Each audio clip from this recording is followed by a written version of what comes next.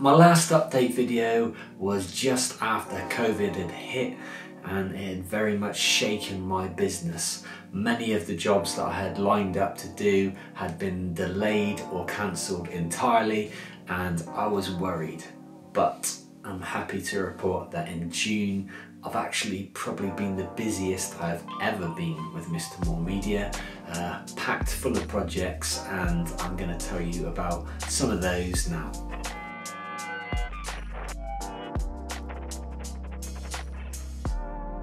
We've just put out a video for Pilgrim's Friend Society, and the original plan there was for me to visit a few different venues to get a real variety of shots. But obviously with COVID, that plan had to change. So we've adapted and we've still created something that we're really proud of, and that is going on the front of their website and is being pushed out on social media too as we speak. I've done a logo animation for Cordeo, and the core part of that logo is a heart.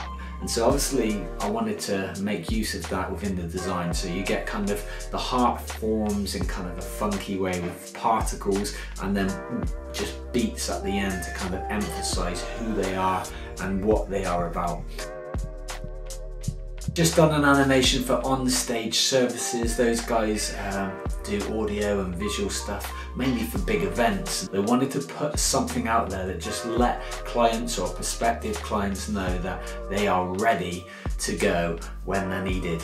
So instead of just kind of having that as text or a kind of corporate-y feel, we thought it would be really fun to create an eye-catching animation using kind of a sketchy style that I enjoy doing. I'm part of a team who are creating a national youth work course. Every week there's a different subject that is tackled, and a lot of that resource is around video and animation, which is where yours truly comes in.